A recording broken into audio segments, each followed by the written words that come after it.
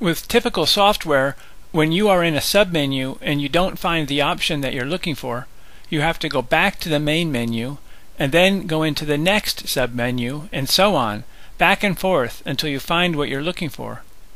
With MillWrite, all you do is turn the wheel on your mouse to jump between the submenus.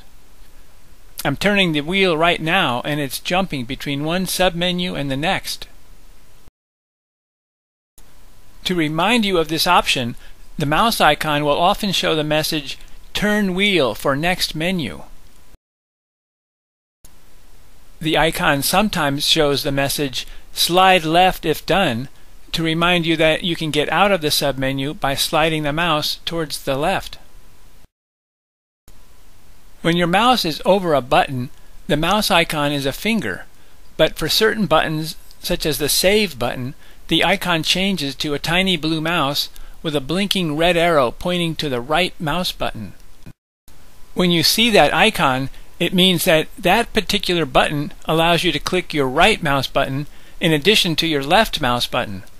The right mouse button will bring up a menu.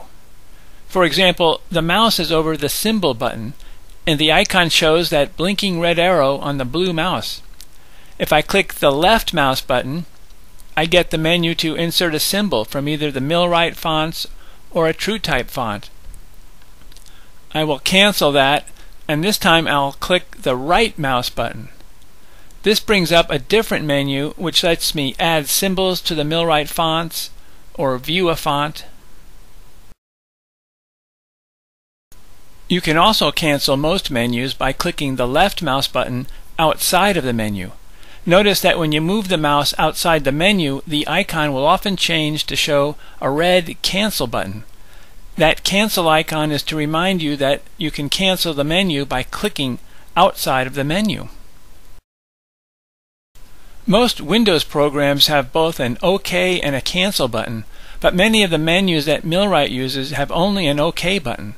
For example, when you click the Layer button, there is an OK button at the top, but no Cancel button. To cancel that type of menu, just move the mouse outside the menu. And when you see the mouse icon change to the red Cancel icon, click the left button. This is faster than moving the mouse to a Cancel button. Another way to cancel menus is to click your right mouse button instead of the left button. This will cancel a menu no matter where the mouse happens to be. For example, I clicked the Layer button. Notice that the three mouse icons at the bottom of the screen show you what each mouse button will do. The right mouse icon shows that it will cancel the menu. I'll put the mouse inside the list of layers. I will now click the right mouse button. It cancels the menu. This is an even faster way of canceling menus because you don't have to first move the mouse outside the menu or to a Cancel button. Perhaps the most confusing aspect of MillWrite is that you click the left button about half as often as in a typical Windows program. MillWrite is designed to reduce the number of times you click the mouse buttons. To understand this, I'll open a job file of a Navy logo. When you want to inspect or modify an item in a typical drawing program, you first have to click the item in order to select it. With MillWrite, you do not have to click an item to select it. All you do is move the mouse over it, and it will be selected automatically. The right side of the screen will show you information about the item. When I move the mouse off of the item, it becomes unselected, and the information about the item along the right side of the screen is replaced with buttons. If I move the mouse to some other item, then that other item becomes selected, and information about it appears along the right side of the screen. I have not yet clicked the left mouse button. When an item is selected, you can edit the information on the right side of the screen by sliding the mouse over there and clicking the left button one time in that area. The data fields in this area let you change the item or its tool information. Notice that some of the data fields have a small red arrow pointing downwards. Those red arrows are to remind you that those particular data fields have a menu. So if you click one of those data fields, something is going to appear. Some of the data fields have two tiny red arrows that are going around in a circle. That is to remind you that those data fields have two different options, such as yes and no, or clockwise and anti-clockwise. When you click those data fields, they toggle back and forth between their two options. You can also toggle them with the keyboard. When the cursor bar is on the data field, press the Enter key or the space bar. When you're at the drawing page, MillWrite expects you to use your right mouse button to set the functions of the left and middle mouse buttons, although not many people use the middle mouse button anymore. When you click the right mouse button, you'll get a menu that lets you determine what you want the left and middle mouse buttons to be. Clicking the right mouse button can bring up one of many different menus. Which menu appears depends upon what the mouse is over at the time and what you're doing. If the wrong menu appears, look in the upper left corner of the menu to see if there is an icon of a corner of a piece of paper that is turning to the next page. That means that there is another menu behind this one. If you click that rectangular area that has the turning corner, it will bring up the next menu. I'll select the Slide Node function. Once you set the button, it remains that way until you change it. When I move the mouse over some geometry, the mouse icon changes to show that it is set to Slide Node. Therefore, if I click the left button right now, I can slide the node. When I move the mouse off of the geometry, the mouse becomes a plain arrow. And when I move it back over some geometry, it returns to Slide Node. I'll click the right mouse button again, and this time I'll select the function to Delete Item. Now every time I move the mouse over some item, the mouse icon changes to show Delete Item. Every time I click the left mouse button, the item is deleted. When you're finished deleting items, remember to change the mouse by clicking the right mouse button and selecting some other editing function. Otherwise, you might accidentally delete items. Most software has keyboard shortcuts, or some people call them hotkeys. Some keyboard shortcuts require you to hold down the alternate or the control keys and then press one of the keys on the keyboard.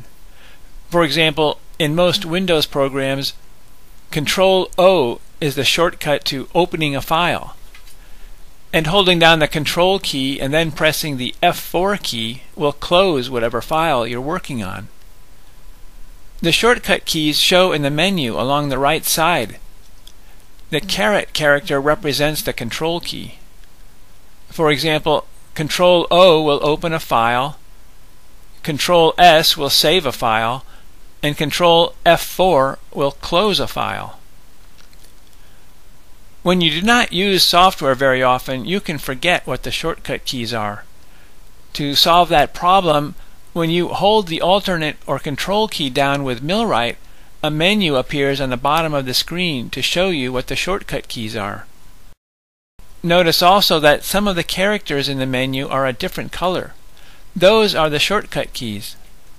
For example, in the phrase "find a command," the letter F is a different color. That reminds you that Control F is the shortcut key for find a command. A lot of software displays messages along the bottom of the screen to remind you of your options. MillWrite puts more messages along the bottom of the screen than most software, so become accustomed to looking at the bottom of the screen. Along the bottom left corner of the drawing page are three mouse icons which represent the left, middle, and right mouse buttons. Next to each icon is a short description of what that particular mouse button will do if you click it. Those icons and messages provide you with information, but you do not click them. For example, right now the right mouse button is set to Menu, New Item. That means if I click the right mouse button right now, the New Item menu appears. This menu allows you to draw items visually with the mouse, or create some text. Notice that in the very upper left corner of the menu, above the arrow, is what is supposed to look like a piece of paper with a curled corner. This is to remind you that there is another menu behind this one. If you click that curled corner, it will access the other menu. and clicking it again will take you back to the previous menu.